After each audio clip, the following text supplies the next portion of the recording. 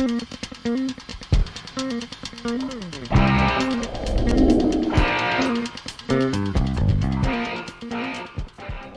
have rebuilt this axle and freshened it up, mainly just to put disc brakes on the front of it. And I've decided to make another video that just shows you how to disassemble the hub and put it back together. I've got all the screws loose. Give it a little knock, it should come loose. There's a keeper ring right here in a groove that usually pries out fairly easy with a screwdriver. Let's see. See it? There we go. All right. Here's another ring holding the flange in.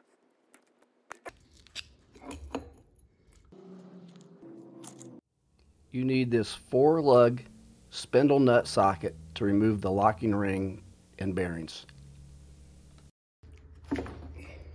Okay, it's broke loose. I should just be able to turn it out by hand.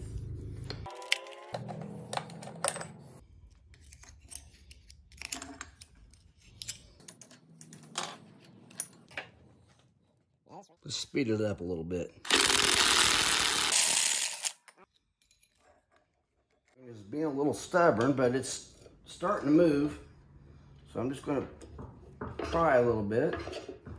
It's coming out. I think maybe it's hung up on the brake pads a little bit. So if I could have figured out how to adjust that adjuster to loosen those brake drums through that hole, maybe it would have been so tough. But I got it. There we go. All the work's been done. I'm ready for final assembly. I'm installing my repacked bearing.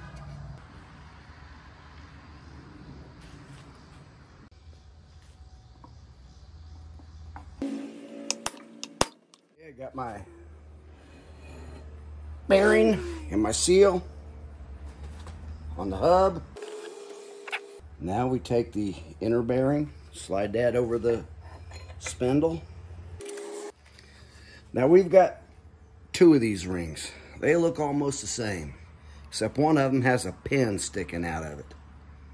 That one goes on first with the pin out. You torque the wheel bearing adjusting nut to 50 foot-pounds. There we go, 50, and then back it off 90 degrees.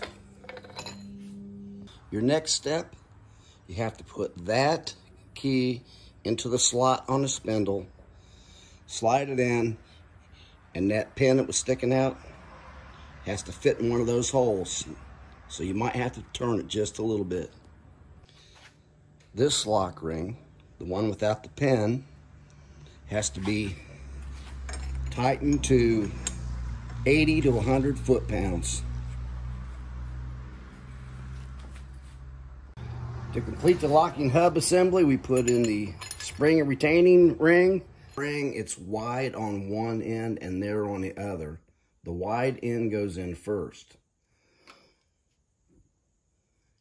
And then this goes in on top of it. It has splines that engages the outer part of the hub.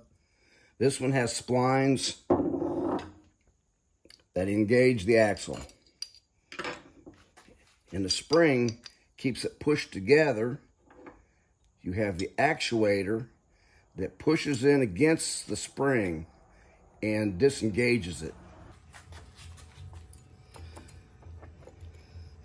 The locking hub mechanism needs to go on. Then you got to get this ring on and get it into a groove that's in there. Now that's retained in there. After you have both clutches in there and retained with the ring, then the actuator goes in. That's what separates those 2 halves. And that actuator can go about anywhere you want it.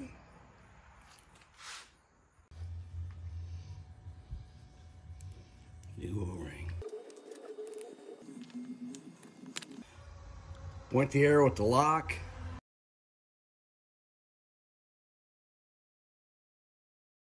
That's where the indentation goes over that. Now you got the relationship.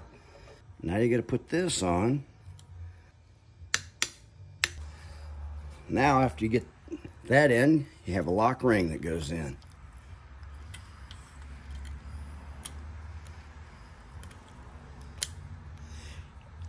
And there it is then.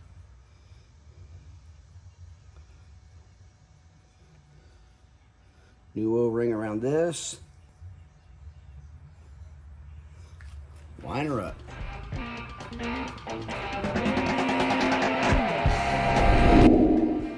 So there you have it. I hope you liked this video and found it useful.